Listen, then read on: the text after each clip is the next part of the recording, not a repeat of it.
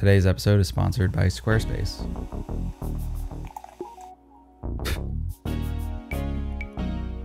I don't know why I'm still doing this. Maybe I just can't grow up. So you remember Mojave Mania Part 1 and how that was like a halfway decent video? Well, maybe it's time to lower your expectations because here's Part 2. Anyway, we find our bold heroes in the thralls of the usual meat withdrawal, and just like last time, they stopped at Jude's Barbecue for a barbecue meat sweat blessing going forward into the desert roads ahead, except that our new favorite barbecue place wasn't open on that Monday. So our two photo losers were totally fucked and the whole trip was doomed. I mean, yeah, we found another spot that tried their best, but honestly, it just wasn't the same. I think this place was called Applebee's. Thinking of just calling it early and heading home. Instead, we headed off into the desert to finish off our list of locations that we couldn't get to the first time around because my 4Runner basically took a shit in my open mouth. And you know what? It was brewing up another one for me that day. We arrived at our first location, standard nondescript desert next to an abandoned house.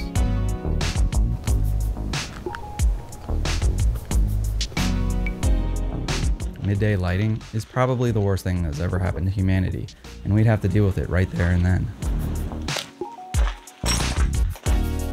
Luckily, I had a few tricks up my sleeve that might make the photography there a little more exciting. With me on this trip, I brought the same setup as last time, the 4x5 and the Hassie. The dynamic duo, a partnership, a brotherly bond between two slow and heavy cameras. The 4x5 that I have is kind of cursed, if you ask me, which you didn't. I don't think I've taken a single portfolio-worthy shot on it yet, and it didn't seem like I would anytime soon. When you can't produce good work on a camera system, it makes you hesitant to keep using it, which is a bad thing. But I was determined nonetheless. I'm gonna start with the 4x5 and then maybe flip over to the Hassie. Yeah.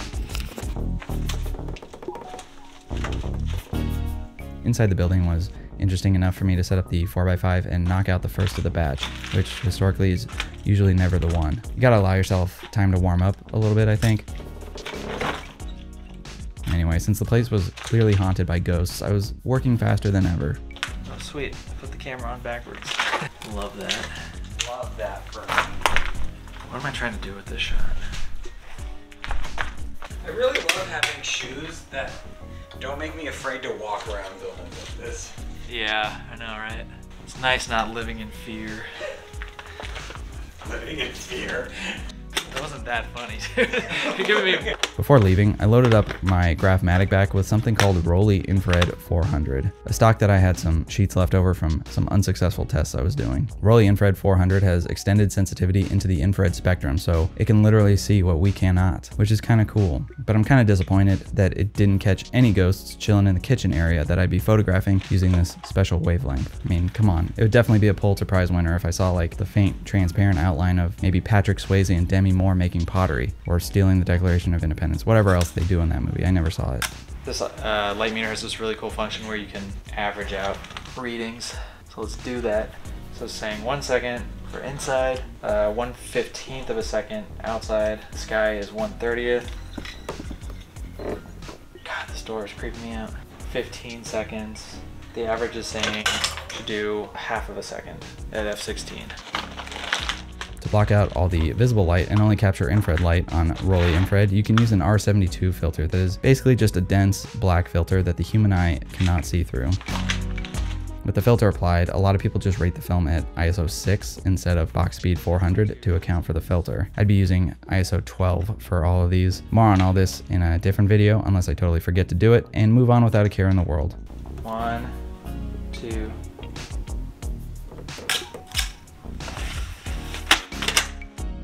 So here's the fruits of my looms, or labors, or whatever the phrase is. It's okay.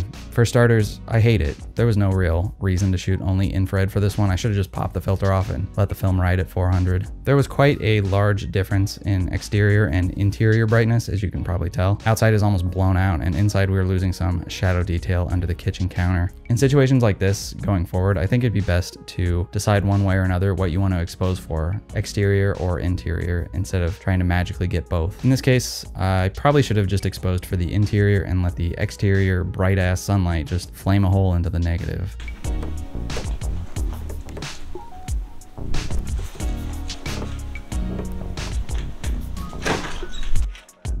Anyway, because you don't realize the errors of your ways until later when you get the film developed, I decided to basically make the same mistake again with this composition, using this big ass window to frame the mountains. I also did not take the R72 filter off because I was being lazy and self-sabotaging myself, which honestly these days is the only way that I know I'm actually human and not some sentient AI born to take bad photos and show them off on the internet in a way to feel the sensation of shame. Guess I'm not really waiting for anything, so F11, 1/125th. Cool. Okay, well, at least I kind of have committed to exposing somewhat okay for the exterior. I don't have much to say about the shot, except that I also hate it. Maybe I wish it was slightly wider and that there was some detail on the interior to show that this was, in fact, a living room with a hole in the roof where somebody probably fell through. After that, it was finally time to shoot what Rolly infrared film shoots best, a landscape. There were several abandoned structures in the area, so I had my pick of the litter. For shots like these, I kind of just let the lighting do the talking, mostly because I'm an introvert at heart and love it when somebody else takes the lead. But it's a nice tip for those situations where you can't quite pinpoint where you should set up. Because the sun was at an angle, lighting up half this facade, I positioned the camera at a nice quarter angle to force the lighting on the building to make it look three-dimensional. Edward Hopper did it a lot in his painting, so I just ripped that technique from him because I guess I'm incapable of being original.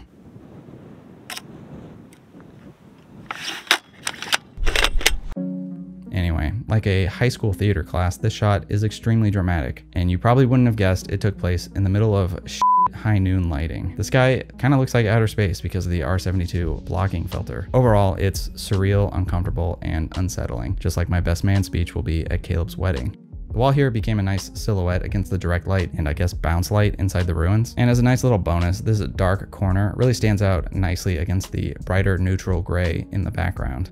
Metering can be kind of tricky for these midday harsh lighting scenarios. So I think what I did here was spot meter for the shadows right around here and then take a reading from the highlights about here and split the difference. Then I think I closed down one stop on top of that because I knew the ground would be quite hot and yeah, I wanted to retain some detail. Anyway, in the end, this shot looks like fine art, or fart if you abbreviate to save time. And it didn't take much work. So there's your little photography hack for the day. Shoot infrared sometimes. The next setup was kind of a f it, why not shot of some power lines next to a cursed baby head effigy. What is that? Alright, let's average this one out. Sky, 1/8. Ground, 1/8. Pole, 1/8. Deep mountains, 1/8. That wasn't very exciting.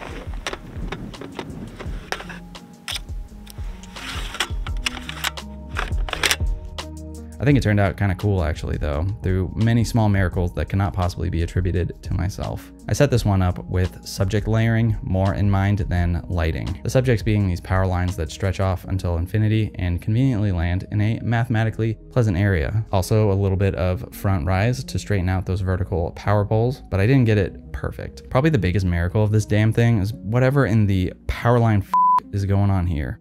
The base of the pole is dark and contrasts beautifully against the bright ground behind it, but it grades up nicely to a brighter tone against the dark sky. I don't know how this happened or how I got so lucky, but shit, dude, I'll take it.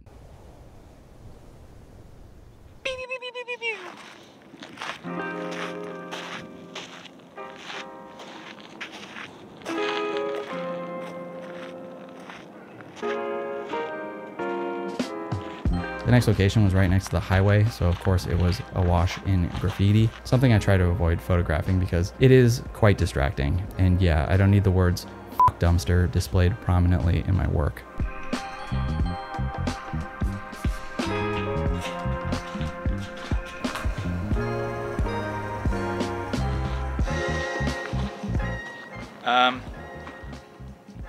Not much to say. Midday lighting, it's kind of bland. I've been shooting nothing but Rolly infrared. It's been cool, but it's kind of hard to visualize shots with that because the look is so different. The buildings themselves aren't the most inspiring. Maybe I'm just being too picky. What would Edward Hopper do in this situation? He'd probably stop complaining and shoot something dope. I mean, he wasn't a photographer, but you know what I mean.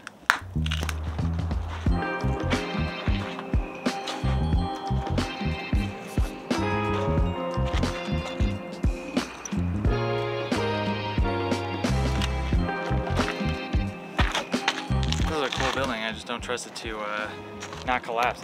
Anyway, after struggling hard to find anything to shoot, I pitched my tripod down and reluctantly used the built-in frame guide on the camera instead of doing the obvious and easy thing, removing the R72.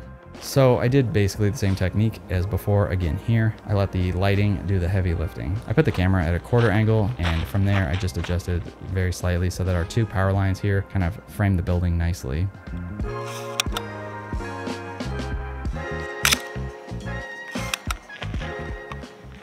I'm not thrilled about this shot, but sometimes you just gotta shoot. The resulting image was wonderful, actually. The sky was the true star of the show, to be honest. That's the real power of infrared film in the middle of the day, because that same sky in real life was just a bright, unsexy grade of blah. I could barely even make out that there were clouds there to begin with. I knew I wasn't going to get detail on both the interior and exterior, so I elected to lean towards retaining more info in the highlights and just letting the shadows fall where they do. Maybe as a bonus, it could hide some of the graffiti on the building.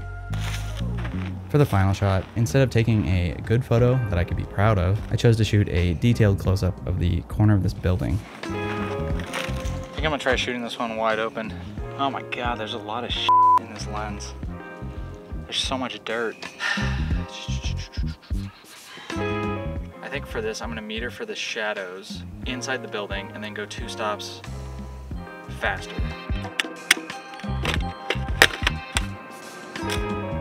There it is.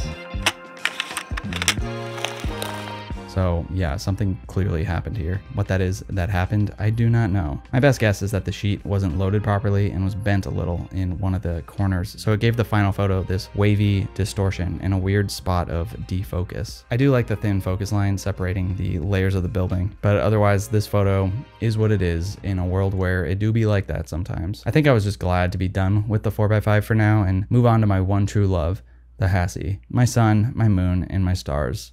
The 4x5 can f right off. Of the 6 shots on the Graphmatic for Rolly infrared, they were all keepers, but only like 3 of them were good. I don't know if they're portfolio worthy or really break the 4x5 curse placed on me just yet.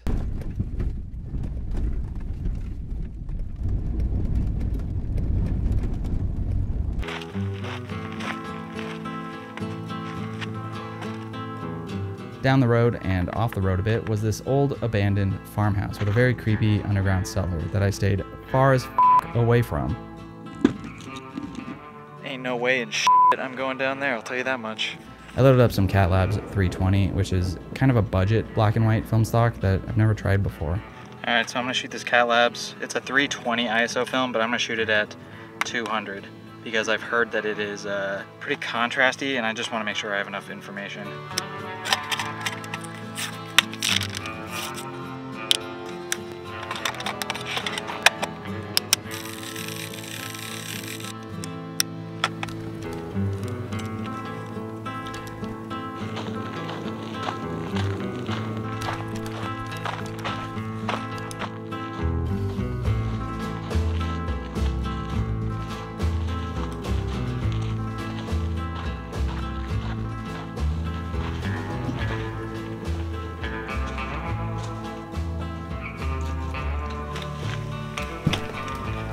Inside the farmhouse was pretty cool. There were a lot of interesting light textures to use, and the color was surprisingly nice. I love the color in here. Too bad I'm shooting black and white. So nice that I actually went back to load up a second A16 back with Cinestill 400D. Alright, here's Hassie back number 2. I said recently in a video, maybe I cut it, I can't remember. I think there is a good way to shoot 400D. It all comes down to how you interpret it in Lightroom or Negative Lab Pro or Microsoft Paint. I'll see if I can get it right, or maybe I'm just a total f***ing liar, I don't know. Still haven't gotten this stuff for 4x5 yet, so not super sure what that's about. I was supposed to get it last year, I think. Why Cinestill 400D when I know that Kodak Gold would give me the results I was looking for? I don't know, man. I think I was dehydrated and scared.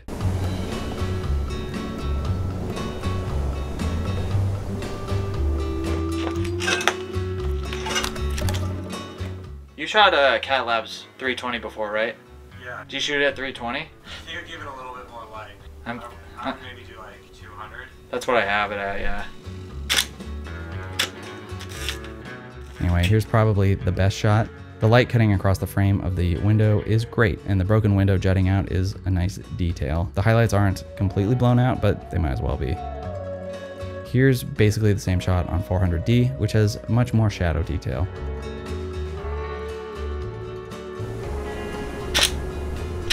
That sounds so good. Oh, yeah, yours sounds better. All right, sideways shot. Here we go. I mean, what lens do you have in there? Okay. It's a 60, which is like a 32.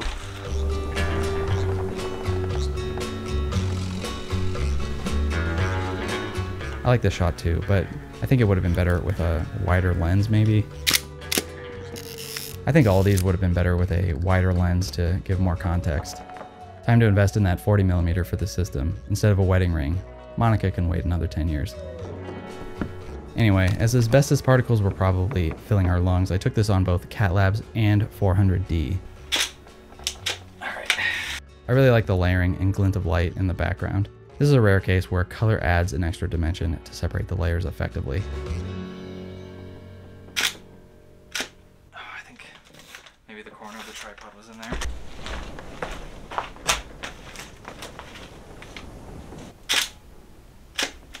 This is a good shot, I think. I don't usually go for the linear kind of straight on stuff, but the colors are working overtime to pull this one off, and I'm here for it.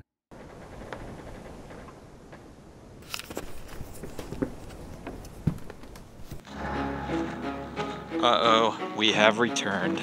After the incest monster cellar farmhouse, we decided to revisit an old friend, the house buried among the sand.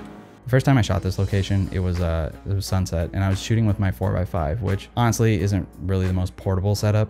This time around, I'd be using the Hassie, which seemed par for the course.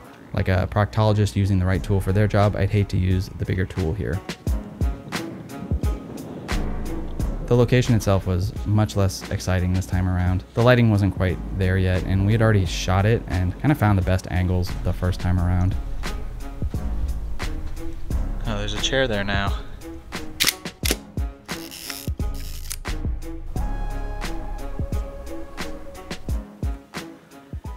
Yeah, so our little gremlin buddy from last time somehow moved in there from here. I ended up retaking this shot, and I can't honestly say it's better than the 4x5 one that I did before.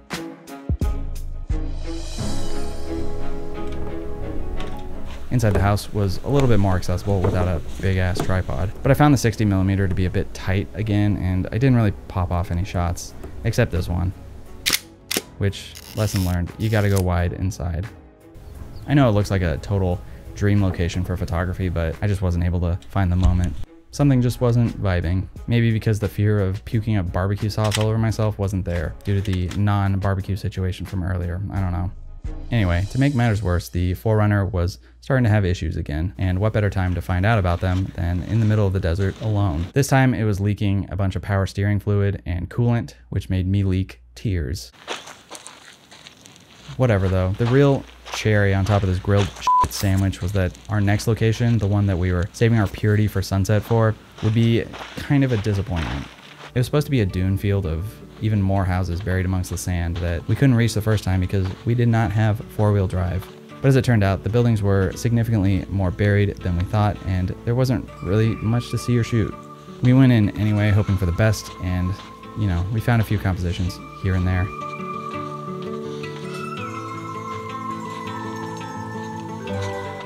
Okay, go down. There was one diamond in the rough, a car left abandoned and buried in the sand in the middle of nowhere. Since sand is basically kitty litter and I had Cat Labs in my Hassie, I made the obvious connection and shot away.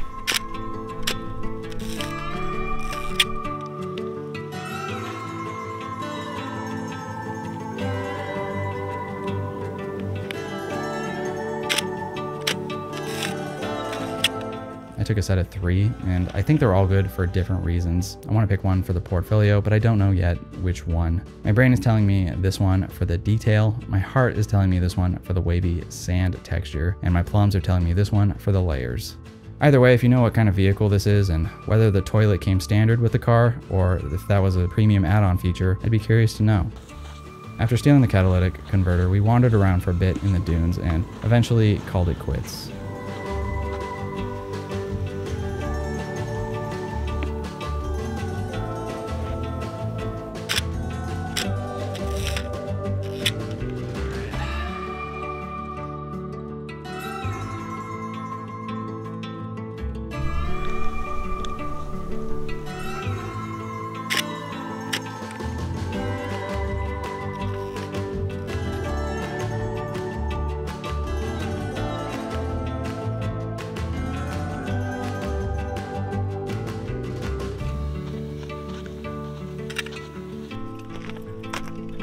Half tempted to leave my falling apart 4Runner out there, you know, after I siphoned all the gas and got a little buzzed. We headed to the nearest highway, feeling kind of defeated.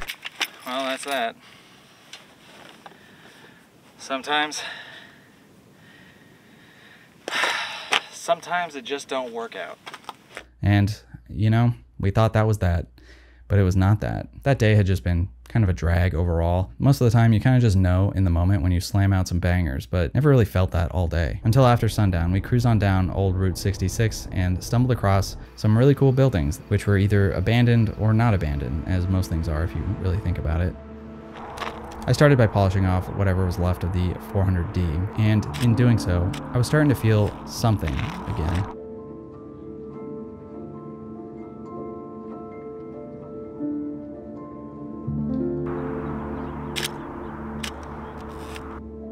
I mean, these shots are basic and not too pretty, but eventually I pulled out the 4x5 and my extra special holder that contained 2 sheets of preloaded Ektachrome E100. For the first time all day, I had some semblance of a plan. A bunch of different cameras and a bunch of different lenses and a bunch of different... While Caleb was going on about digital Leicas and how he's totally abandoning film, my analog ass was setting up an experimental shot that probably wouldn't work. But it did. 1 Mississippi, 2 Mississippi, 3 Mississippi. Though, what exactly happened here? And why does it look like it was taken directly after a nuclear apocalyptic inferno? Well, I don't know, man. Sometimes that's just kind of the vibe. If you didn't watch my previous video, then you probably should before my mom finds out and kicks your ass. Because in it, I use something called a Tiffin Smoke 3 filter, which basically creates this simulated layer of, well, smoke. If you've ever been to Santa Cruz on 420, you probably recognize it. I slapped that bad boy on the 4x5 and went absolutely plumb wild with some Ektachrome that I incorrectly loaded so that it would be red scaled. And well, yeah, it's a unique effect to say the least. An effect that somehow fits well into my own portfolio. Probably F11. Yeah, F11 2 seconds. Reciprocity kicks in after 10 seconds. 1 Mississippi, 2 Mississippi, 3 Mississippi. Oh, got a little stuck, so we ended up doing probably 4 seconds. For the nerds out there that want the data, I shot these at 40 ISO instead of 100 ISO because we have to let more light in to blast through the rear anti-halation layer.